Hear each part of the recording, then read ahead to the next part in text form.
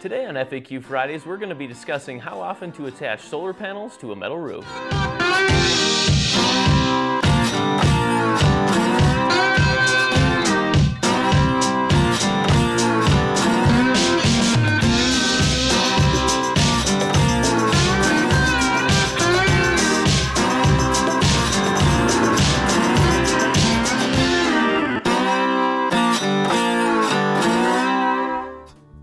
My name's Curtis Ward with S5. Today I welcome back Nik Holley, S5's Product Development Manager. Nik, thanks for taking the time to come back on the show with us. Absolutely.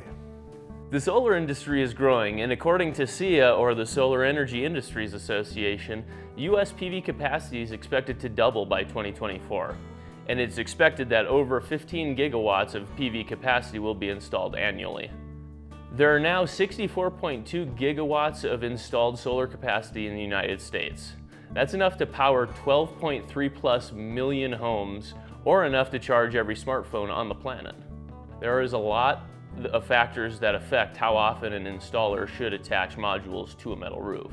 A popular question that our technical support team receives is how often should I attach S5 clamps when installing my solar panels? And to answer this, we need to dig into the science behind how metal roofs are attached to the structure. And by the way, these principles involved apply whether using rail, tilted rack, or a direct attachment. And they apply to any metal roof attachment product, not just S5.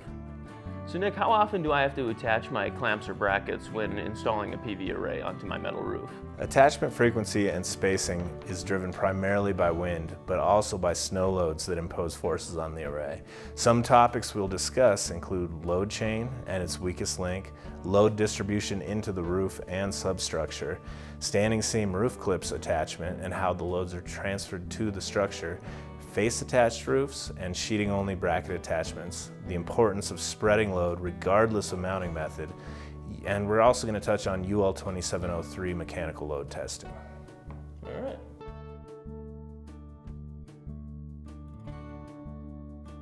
All right, Nik, so let's jump right in. Can you explain to us how the loads imposed on a solar array affect a metal roof? The modular array transfers forces through its mounting structure or hardware into the roof and roof substructure. So any roof-mounted solar array creates a load chain that is only as strong as its weakest link. We may presume that the roof was adequately designed and attached to begin with, but we should be concerned that we do not do something with our mounting that jeopardizes the roof's integrity as originally designed and installed. Any mounting system point loads the roof or structure at each location of array attachment. Metal roofing is different than most other types of roofing in that the metal panels have some capacity or beam strength to carry and transfer the loads applied to them through their attachment to and into the building substructure. This makes a metal roof quite convenient for solar installations because it lends itself to much easier, more plentiful, and cost-effective attachment points and can reduce each point load, thus more uniform load distribution, and with many metal roofs, the attachment is also penetration-free.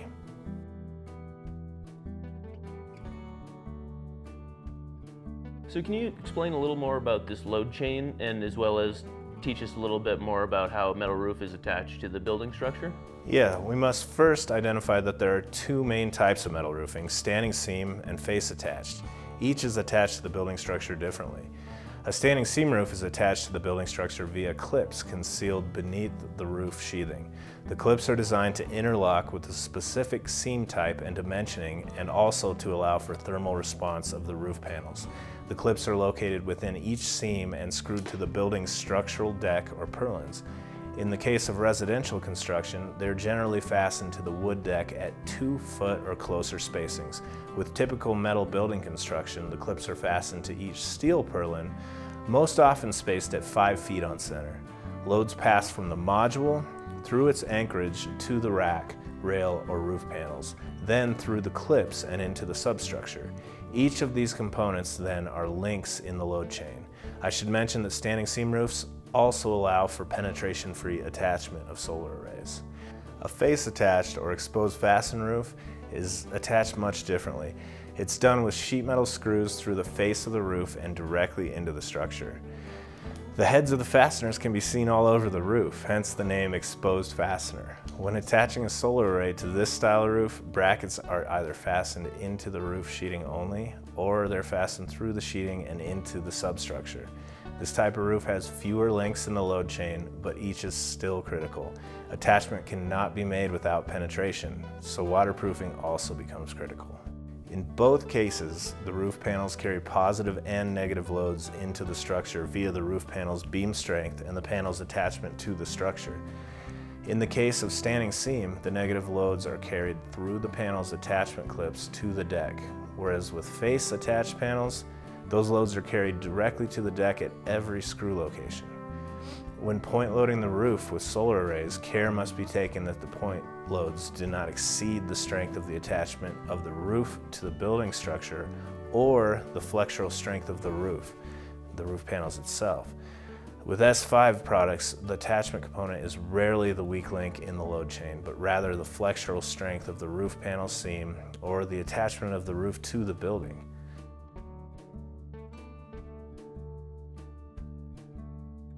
So how many clamps are needed per module for a PV array? Well, that's a pretty broad question, Kurt. The loads imposed on modules that dictate frequency of attachment are determined from conditions such as wind speed, building or roof dimensions, snow, seismic considerations, and so they vary widely, and they're site-specific. ASCE 7 is a great engineering resource for load calculations that affect PV arrays. UL 2703 is a standard for safety concerning PV mounting systems.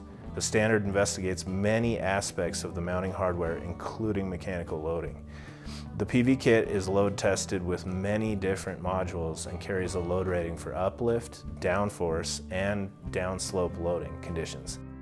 The S5 PVKIT is listed to UL 2703.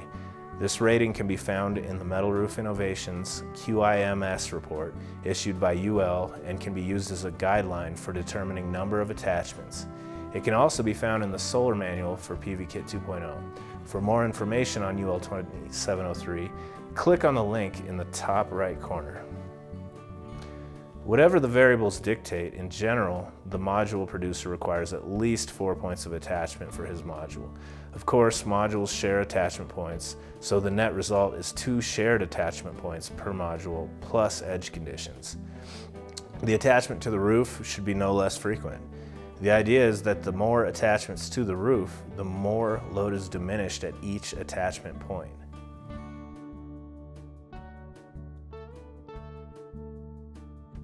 Will the clamp spacing be different when using the S5 PVKIT than when using rails?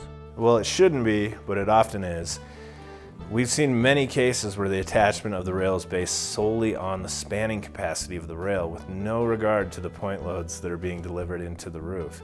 This can result with point loads to the roof being excessive and the roof system is overstressed. So no matter what the specific mounting method, rail, rack, or direct attach, the same objective applies. No less attachment frequency than 2 times per module side. If we have 150 modules, we should have no fewer than 300 points of attachment plus edge conditions in all 3 cases. In fact, with tilted systems, the number will probably increase due to the wind effects on those systems. When modules are direct attached using our PVKIT 2.0, it is actually impossible to attach to the roof any less frequently than 2 times for each module side. In areas with increased wind pressures or other forces, more attachments may be necessary for all mounting methods. With PVKIT, it's a piece of cake to do that with very little added cost because modules are in the landscape orientation traversing multiple ribs. When rail mounting, you should have to add rails, but when using PVKIT, the seams or ribs of the roof act as the rail. Each time a seam or rib is traversed by a module, there's an opportunity to attach to the roof and to the module at the same time. Well, thank you, Nick, for taking the time out of your day and come back on the show for us. Yeah, thanks for having me back on the show. And thank you all for watching. If you guys like this video, be sure to like and subscribe for more great resources. And if you have a question that you want answered, comment down in the comment section below. Have a great weekend, and I'll see you next Friday. Double by 2024. Thanks for having me back on the show. So Nick, How often do I have to attach my solar?